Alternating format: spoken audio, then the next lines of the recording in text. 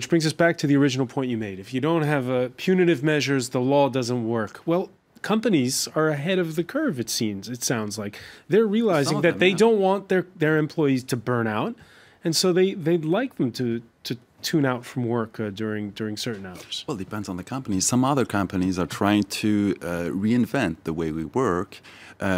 Most companies coming from the collaborative economy are trying to really think work in a very different way. And this digital disconnection. Explain to us what the collaborative economy means. Work on demand, basically. It's Uber is the flagship of unfortunately, the unfortunate flagship of this new economy. Basically, a platform providing work on demand for anybody willing to work.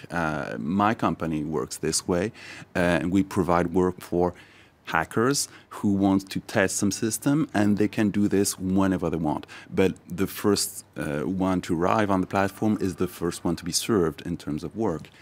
So, of course, it's not really compliant with this new way in the law to see work as something you have to stop for 11 hours straight. When I used to work at a sports news website, there was always more work to do. There's never a deadline. The difference always is you were a salaryman, so you had a fixed amount of money. No, but maybe it's a good idea to put these...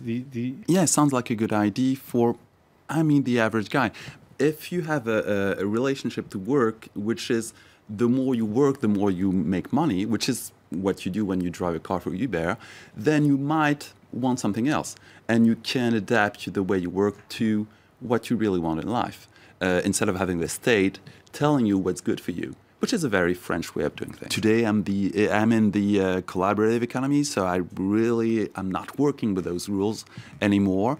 But the thing is, I must admit, it's not a really healthy way to work. All right, for sure. Changing rules, perhaps, in the workplace, changing rules at home as well when it comes to being connected.